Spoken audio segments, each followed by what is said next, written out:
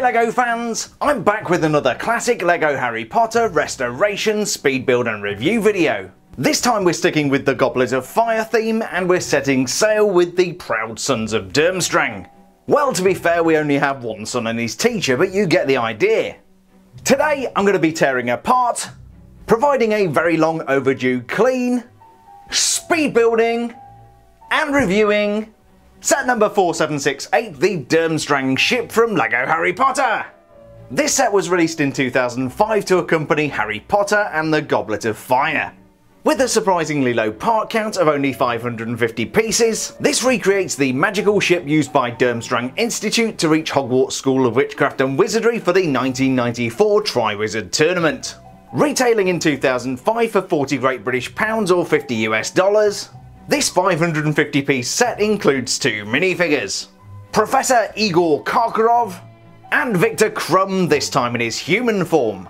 You may recall that last time we saw Viktor Krum he was half shark. The HP 077 Viktor Krum human form minifigure is worth about $14, and the HP 076 Professor Igor Karkaroff resells for about $18 US. But if you were doing your Christmas shopping at Target back in 2005, you were in for a treat. There was a second version of this ship which included 4 bonus minifigures. Ron Weasley with the sleepy face, who also appears in 5378 Hogwarts Castle, and 4762 Rescue from the Merpeople. Also appearing in 4762 Rescue from the Merpeople was a sleepy version of Hermione Granger. The bonus also included Albus Dumbledore in a sand blue outfit, who appeared in 4767 Harry and the Hungarian Horntail, and also in the 5378 Hogwarts Castle 3rd edition. Finally, for bonus minifigures, we have Harry Potter in the tournament uniform he wore during the 3rd task. You'll find this version of Harry Potter in set number 4766 Graveyard Duel, which is still on my shopping list. So if you were lucky enough to find one of these in Target in 2005, you weren't just getting the 2 minifigures. Based on resale figures today, these 4 minifigures add about $44 of value. Not bad for a $50 set. This may look all shipshape and Bristol fashion now, but wind the clock back a couple of days and it was filthy. The Durmstrang Ship has been sitting on a shelf high above my fireplace for far too long. In fact, I think a colony of acromantula might have moved in. Filming in 4K is great, but it shows up every speck of dust. I don't think any amount of aeroduster is going to make this right. I couldn't possibly show it to you like this, all covered in dust, so there was only one thing to do. It looks like it's bath time for Viktor Krum and Igor Karkaroff.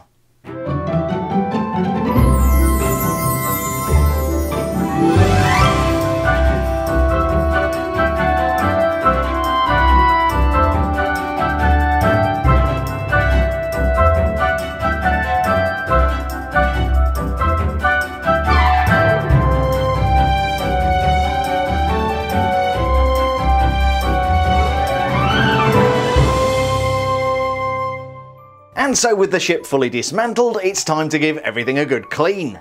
You've seen me do this before, so we're going to rush through this real quick. First of all, we're going to make a solution of warm water and a biological detergent such as Tide. There are some tiny elements in this set, such as the gold-plated studs. Those are also really expensive to replace, so be sure not to let them go down the drain. After soaking for a few hours and agitating with a wooden spoon, rinse off all of the LEGO elements with plenty of clean water. Drain everything as well as you can in a colander, and then spread the bricks out on a towel to dry out. As with many of the ship builds, there are some decorative sails. I wouldn't recommend washing these in detergent, but you can give them a rinse under the tap to get the dust off. I'm going to go ahead and rebuild set number 4768, the Durmstrang Ship, and today this is going to be a 60-second speed build!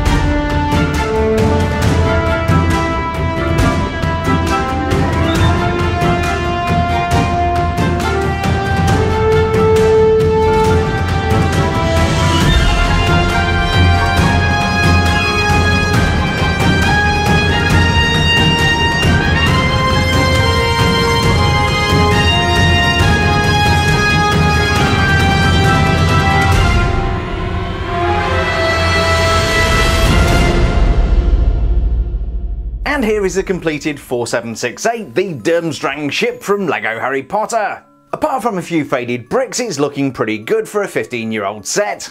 Build time today was 1 hour and 15 minutes, and considering the size of the finished build, it was pretty easy to put together. Of course, a good amount of the size of this build comes down to those hull pieces. Will it float or won't it? We'll find out later in the video. We're going to start out by taking a detailed look around the Durmstrang ship. We're also going to check out some of the decorated interiors, try and make the interactive function look cool, and then we'll take a look at the Durmstrang minifigures, the bonus target minifigures, and then we'll see if this thing floats. We'll do that last, otherwise things could get really messy. Durmstrang Institute is one of the 3 largest wizarding schools in Europe alongside Beauxbatons and Hogwarts. It's located in the far north and accepts students from as far away as Bulgaria. Other famous students of Durmstrang include Gellert Grindelwald. He was remembered as the world's most dangerous dark wizard until this guy stuck his nose in, or I guess didn't stick his nose in. Well, I guess technically Voldemort didn't have a nose, but you know what I mean. History lessons aside, it's time to raise the anchor and set sail. Despite the modest 550 piece part count, this is actually a really big set. From bow to stern, the Durmstrang ship is about 20 inches long, which is almost 2 feet. It's also pretty tall thanks to those masts which extend about 20 inches into the air. That would certainly give me vertigo. The bulk of the hull is made up of those 4 elements, which will hopefully give it some buoyancy. There's another large prefabricated piece which snaps onto the front for the bow. Dangling from the bow we have the ship's anchor, which unfortunately doesn't have a winch mechanism. I did modify this slightly by adding a clip to hold the anchor exactly where I wanted it. Without that, it just kind of dangles off the side of the ship, and that wasn't really the aesthetic I wanted. Rather than using string which can degrade over time, LEGO has used one of these really nice black plastic chains. It would have been nice to have had a winch mechanism, but instead we get this post to attach the chain to. I sense also that the bow of the ship could have been used for something more fancy. There are definitely points here for connecting other elements. The only other set to use this part was Captain Redbeard's pirate ship from 2004.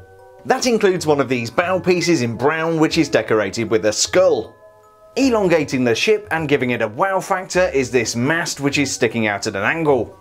Around the base of the first mast we have some decorative handrails or something. I can't find any functional need for the red pieces, but it does add some decoration. We also have quite a few of the pale blue bricks which discolour really easily in sunlight. There were a bunch of these discoloured bricks in the Rescue from the Merpeople set which I reviewed last week. The first mast is set at a jaunty angle, and we are going to be coming back to that in just a couple of minutes. Focusing on the deck first of all, we have one of these modified 1x2s with a post. I'm not entirely sure what that's for, but you could use it to hang the chain for the anchor. Health and safety doesn't appear to be a priority on board the Durmstrang ship. You'll notice, for example, there are no handrails, and instead we get a diving board. Apparently Viktor Krum could often be seen diving off the ship into the Great Lake. That actually makes this quite an appropriate addition. This Viktor doesn't look ready for a swim, so let's do a quick switcheroo. This is not the best interactive feature in the world, but if you loosely attach a minifigure to the end of the diving board, you can catapult him into the Great Lake. I'll give him an 8 out of 10 for that. Moving around to the back of the ship, things start to get a lot more decorative. On the side of the ship we have 2 shields bearing crests. The one on the right I definitely recognise as the Durmstrang school crest. The one on the left, however, is less familiar. I don't know whether this is specific heraldry or whether it's a part that LEGO just used in other sets. In fact, a quick check on Bricklink reveals that this is used in 12 sets, including quite a few castle sets. That would indicate that this is a generic piece. Underneath the shields we have 3 buttresses which help to support the upper part of the ship. One particularly nice feature about this set is the use of chrome antique brass plates. These are used very infrequently, and if you lose them they cost about $2 each to replace. It may look like we're missing one in the middle, but this is absolutely right and as it should be. As we approach the bow of the ship you'll notice lots of these small arched pieces and even more of those light blue elements. Some of these have passed the test of time better than others. You'll notice some discoloration on the 1x2 on the left here. Hidden away underneath we have this sloping structure here which helps to support the Durmstrang living accommodation. Also on each side for decoration we have these tan elephant tail elements. When it comes to weight distribution, the Durmstrang ship looks very back heavy. That's definitely going to give me palpitations when it comes to trying to float this in a bathtub. Before we head inside, let's finish up taking a look around on deck. There is a cargo hold which comes with a convenient handle, but sadly there's nothing inside. I guess you could put whatever or whoever you want down there. In fact, it might be a good place to hide Draco. The other thing you'll find up on deck is the base of the extra long mast that sits in the middle of the ship. We'll come back to that in a couple of minutes, but before then let's take a look around inside. There are actually 2 levels of accommodation on board the Durmstrang ship. We've got this space down at deck level, and then a much more elegant structure which sits on top. You'll notice this has hinges, and if you have any kind of OCD, it's really going to tick you off that the rear mast is not aligned with the other 2. In fact, it's offset slightly so that those hinges can do what they need to do. To make it a little bit easier to poke around inside the ship, there are some modular components here. First of all, you can lift off the top living accommodation. Secondly, this top deck can be removed, and then the other piece just simply lifts away. The interior cabin at deck level is not the most exciting part of the build. There is a table which opens up to reveal a secret compartment. I was hoping there would be some treasure or a nice little Easter egg, but the reality is very boring. What we do get instead is a small table lamp and a 1x2 printed tile which looks like a letter. On the far wall we have a black broomstick, and on the other wall a black staff which will come in useful for the Durmstrang dance. It's very much like the brown staff which Igor Karkaroff is holding. The only other thing worth pointing out here is the rather nice red window complete with gold trellis. While we do have the roof off, check out the symmetry of this build. We have a matching set of shields on either side of the ship, as well as those buttresses and the antique gold studs. With the upper deck of the ship replaced, we can take a look at the ship's wheel. Mickey, I thought I said no! Bad Mickey Mouse, don't you have a Star Wars movie to go and work on? Yes, we have one of these ship's wheel elements which spins. There's also a nautical map which my son has attached upside down, and a lantern to light up the map as the sons of Durmstrang get well and truly lost. Also on the bridge we have some rather nice red railings and a step stool to help Igor Karkaroff see over the wheel. For when the crew inevitably get lost, we have another piece of navigational equipment in the form of this ship's sextant. Instinctively when you build this set you want to place the mast in the middle, but if you do that it stops you doing this. You can actually completely open up the Durmstrang living quarters and appreciate the beautiful symmetry. If it wasn't for the red and blue pieces you might think this was Hogwarts. We have some more of these arched windows complete with the gold trellis shuttering. There are also supports jutting out of the side, and on top of these we have some rather impressive spires. These are really eye-catching decorations, and especially so because of the chromed dishes on the top. Underneath these are decorated with a transparent cylinder and a transparent dish piece. I almost feel like I'm back in Berlin looking up at the TV tower. There are a pair of decorative front doors on the front, but when you open these up you still can't really see anything inside. Thankfully the whole thing opens up and you've got lots of stuff to take a look at. It appears these Durmstrang dudes don't travel light. The contents are a bit random, but over on the left hand side we have some kind of bookcase complete with magnifying glass and a blue chalice. In fact that's rather a nice colour, you don't see that colour very often. There is an intriguing red book, and I know these often contain hidden secrets, but on this occasion the book is empty. Over on the other side we have more randomness, including a frying pan over a flame, a bat which has hopefully not been hanging out with any pangolins, a clear cylinder with some feathers in the top, a blue magical flame, and a 2x2 printed tile showing a scroll which has writing on it which is completely illegible. Random as this salubrious selection of student stuff may be, I do think it's cool that we've got this removable cabin with secrets hidden inside. Before we move on to the minifigures and answer Pennywise's favourite question, let's take a look at these impressive masts. The central mast is supported by 2 long pieces of LEGO rigging. I'm sure a broomstick would be a safer option, but sometimes it's fun to live dangerously. The central mast is actually so tall that it's made up of 2 different sections joined in the middle. Towards the top of all 3 masts we have this cross member which I guess is meant to hold sails. If you look at some of the illustrations in the book, or even take a look at the movie, we definitely have more substantial sail presence than we get on the LEGO model. The sails on this ship are very thin printed pieces of fabric, and they simply dangle from a pole which is attached to the top of the mast. Also towards the top of the first two masts you're going to find crow's nests. These are made up from these rather nice mid-blue bucket elements. These are just deep enough so you can stand a minifigure inside, but I'm not honestly sure that I would be that brave. So that was the fantastic Durmstrang ship, and before we potentially sink this thing, let's take a look at those minifigures. If you bought this set anywhere else but Target stores in the USA, you got just two minifigures. Professor Igor Karkaroff and Viktor Krum in his human form. If you were doing a Target run back in 2005, you would have picked up 4 bonus minifigures. Ron Weasley with the sleepy expression, Hermione Granger who's also taking a nap, Albus Dumbledore in his sand blue outfit, and Harry James Potter in his tournament uniform. Including only 2 minifigures in a set of this size is particularly mean.